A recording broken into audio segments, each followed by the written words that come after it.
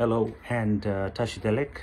My name is Shenphenn Kimsar, and I'm a Tibetan, and I'm also a filmmaker and an artist and a human rights activist for Tibet. I come before you today with a heavy heart and a lot of sadness and pain. There is this unfortunate misconstrued video of His Holiness the Dalai Lama going viral all over the world, and it started in India. And unfortunately, some people and some media houses have irresponsibly made this video viral and made it sensational. So I wanted to come before everybody with all due respect and with a lot of sincerity in my heart. I come to you to explain what actually happened. We have to realize that we're not talking about some ordinary human being. You know, we also have to realize that we're not talking about someone with a history of any sort of human, behaviors. We are talking about, His Holiness the 14th Dalai Lama.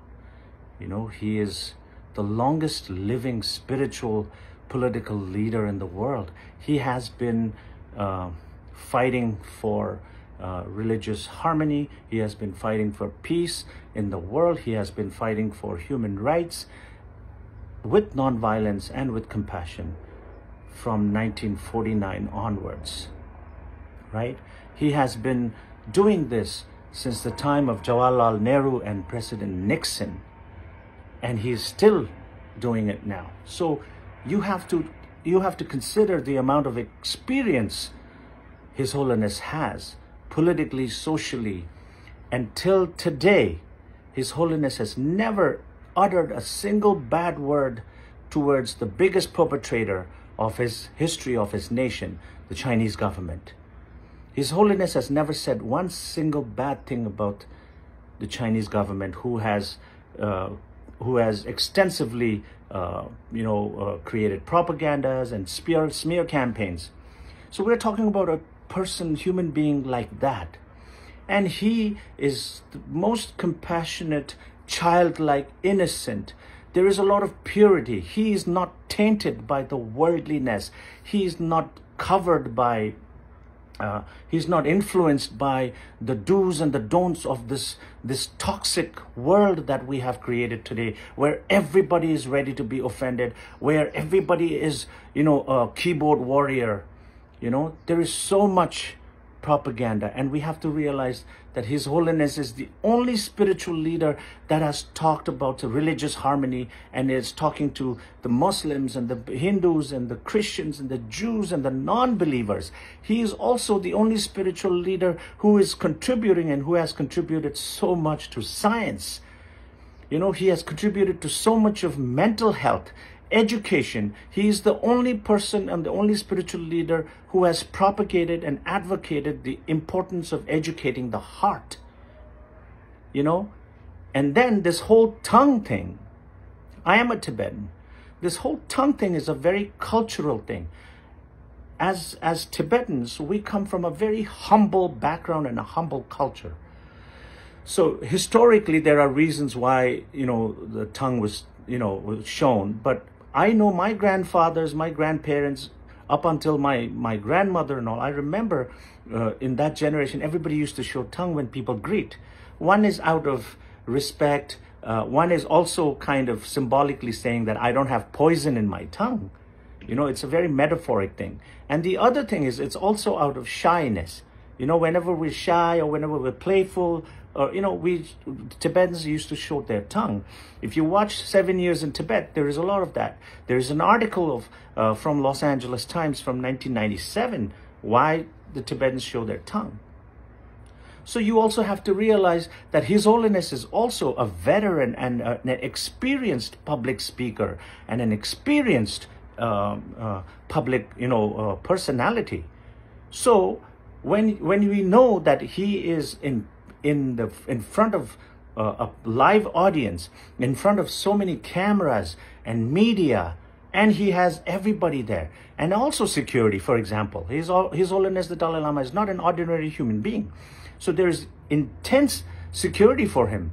But because there was this young boy who wanted to hug him, His Holiness and his security team, his security detail, made sure that, you know, the kid was allowed, because His Holiness exhibits and symbolizes compassion and kindness. To him, he always says, we 7 billion human brothers and sisters. So to him, it was, you know, it was important to hug that child and be playful. So he's an 87-year-old man. So there was a grandfatherly kind of treatment, and then he also wanted to act like a kid.